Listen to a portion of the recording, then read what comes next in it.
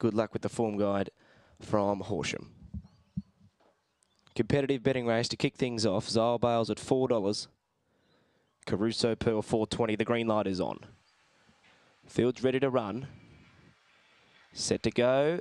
And they're racing. Quick from wide out. Crime Allen Spirit's got early speed. Goes to the lead.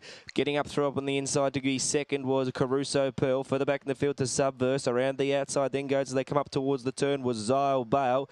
Further back in the field then running off the track was Triple Delight alongside Matchup Bale. Coming up the straight though. Crime Allen Spirit led. There's runners through on the inside coming quickly though. Zyle Bale's getting there as well, but Caruso Pearl holds on to win. Caruso Pearl goes home to score. Zyle Bale ran second. Subverse wasn't all that far away alongside Let Me Loose. Then came Zipping Trisha, Triple Delight, and back towards the tail end with Crime Allen Spirit. The run on the first, 23.68.